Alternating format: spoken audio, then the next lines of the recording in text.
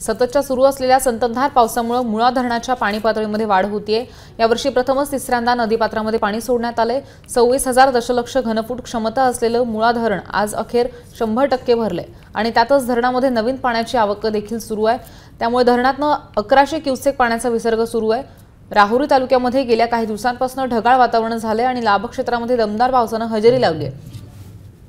त्यामुळे शेतकऱ्यांमध्ये समाधानाचं वातावरण पाहायला मिळतंय।